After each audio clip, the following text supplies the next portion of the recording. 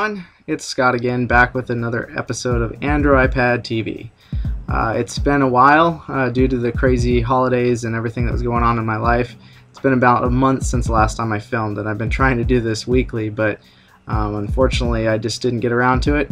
But I'm now back and hopefully going to be more consistent now and putting out about 2 videos a week, in which I'll be featuring an app feature for either Android or iOS twice a week now. So a lot has changed since the last time I filmed.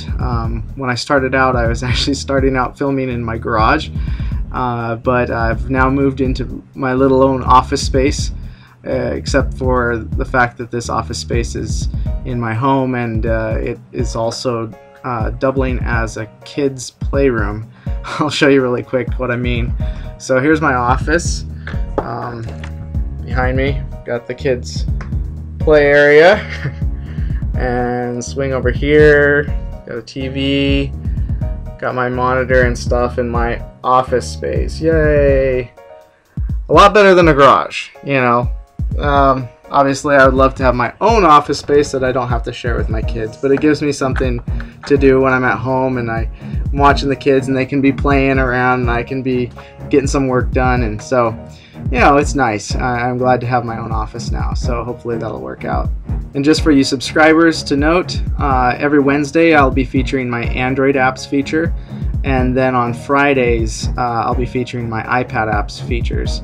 And so look forward to that every week. You know, I may miss a week here and there just by crazy schedules and stuff like that, but hopefully, you know, about every week I hit my mark, and so Wednesdays and Fridays, look forward to that. Welcome to this week's App of the Week for Android. This App of the Week feature will feature actually 2 apps this week.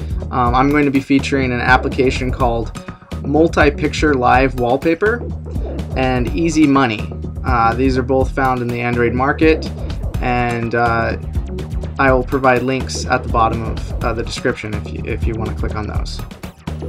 So I got this shiny new case for my Android phone now. I actually really like it.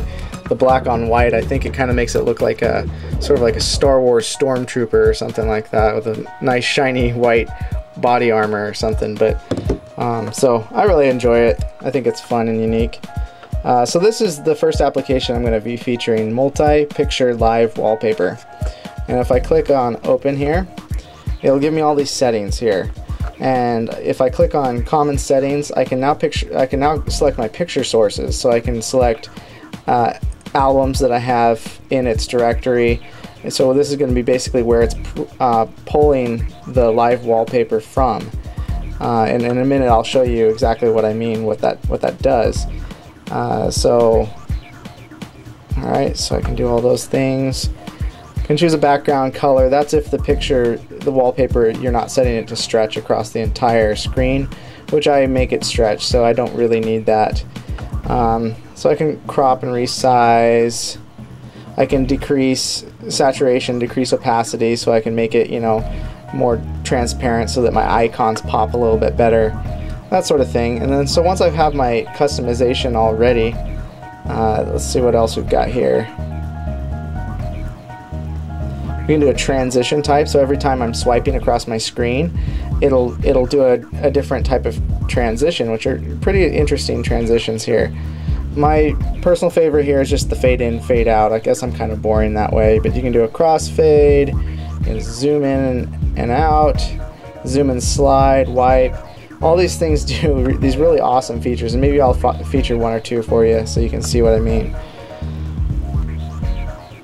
Show reflection, picture change interval. That's, you know, this will make it so it changes every 4 hours, 6 hours. I can pick the interval that I want the wallpapers to change. Obviously, the longer the interval, the less battery power it's going to use up, but it really doesn't deplete much battery at all. That's not even really an issue with me. I choose 4 hours just because I kind of like having my wallpapers around for a while. So here's my home screen, here's my wallpaper. And what's unique about it, you know, this is a static wallpaper in appearance, but actually it's a live wallpaper, because when I swipe across, I've got an entirely new wallpaper here on this screen. Entirely new wallpaper. Sorry, I have like widgets and stuff that cover my wallpaper, so you can't really get the full enjoyment out of it. But as you can see, you know, I've got these interesting wallpapers that I use.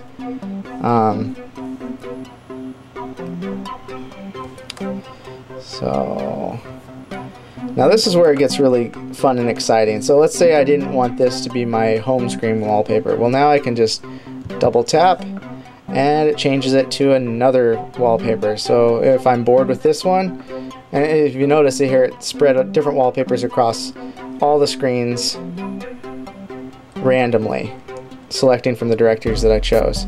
But double tap again, there we go, got another one.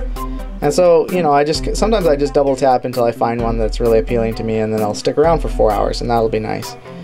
Alright, now I want to show you some of these transitions. Let's just go ahead and put it on random so that you can kind of see like as many transitions as possible here.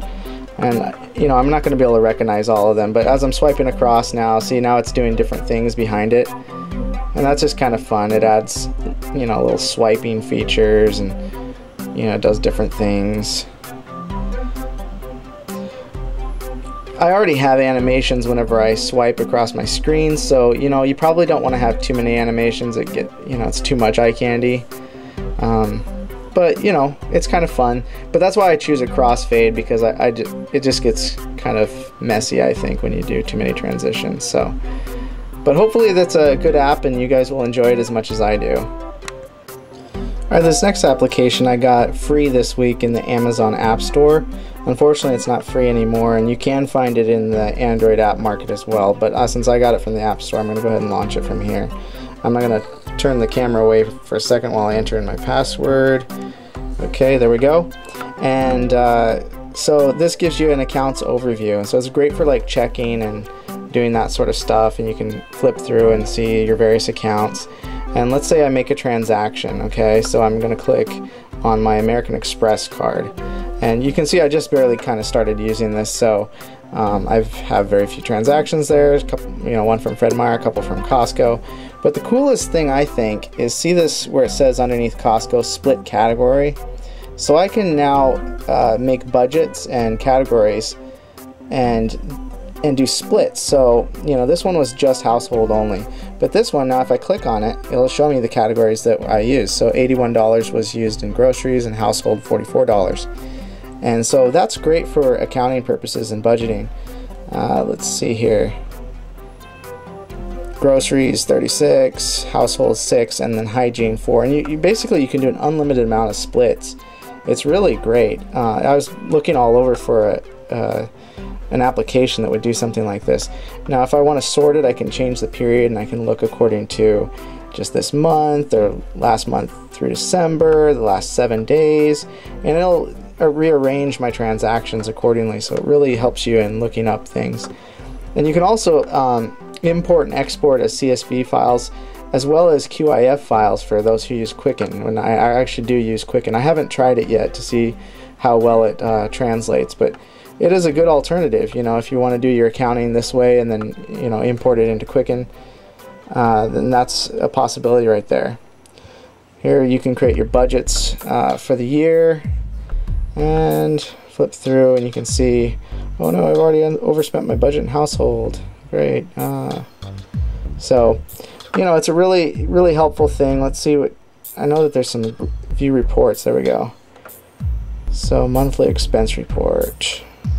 Let's look at that. So it gives you these nice helpful charts and all sorts of things. And just to show you how easy it is to enter something in, let's do another fictitious transaction here. Okay, there we go. Add a transaction. And we are going to, just because it's already in here, let's do another one for Fred Meyer. Put an amount of $15. Split category by default, sure. We'll save it and split it. And it's selected to withdraw. But you know, I could change that to a deposit if I wanted to. Save and split. Okay. Say $5 of that will be towards a work expense. Okay, save a new split, and it automatically assumes that the next $10, which is the remaining difference in the transaction, will be put to the next category. And let's just say that is miscellaneous other. but actually I want to make it just $4. So I can actually save it and do a new split, which from this one will be $6 and other. Sure, save and done. And so now there we have our new transaction right there. And if I click on it, we can see the 3 categories that we've made. So really excellent application. I highly encourage that you pick it up. It is worth the $10 that it does cost. You know, I wish everybody could download it during the free Amazon period, but unfortunately that's over. And but hopefully you'll find this application useful. It's something I've been looking for a long time. So big thumbs up for me here at AndroiPad, and be sure to tune in next week. I'll be featuring my app of the week for Android next week. I don't know what it is just yet, but tune in next week and you will find out. Thank you very much for watching.